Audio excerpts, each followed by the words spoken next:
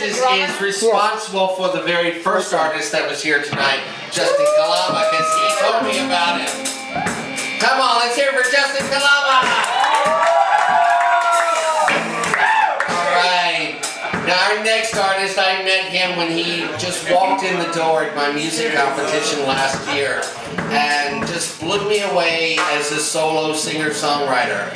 And I knew then this guy had something very, very special. And we've had him play here at Genghis before. He was amazing. He is going to bring it tonight with this new lineup. It's going to be great. It's going to be incredible. Let's give it up for JC Belmont!